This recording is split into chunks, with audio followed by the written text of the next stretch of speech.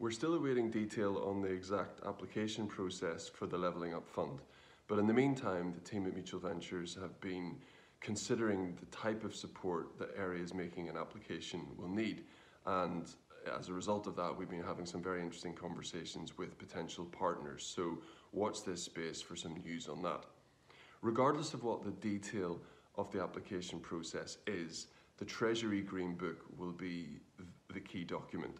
This is the government's guidance on how to make an application for a substantial amount of funding, and it includes the standards that are required and also guidance on best practice in terms of developing a business case. The government made some updates to the Green Book just before Christmas with levelling up very much in mind, and we've produced a short guide outlining what those changes are and also including some hints and tips generally on how to prepare a compelling business case. Some of the examples of the changes and updates to the guidance include an increased importance on what's known as the strategic case.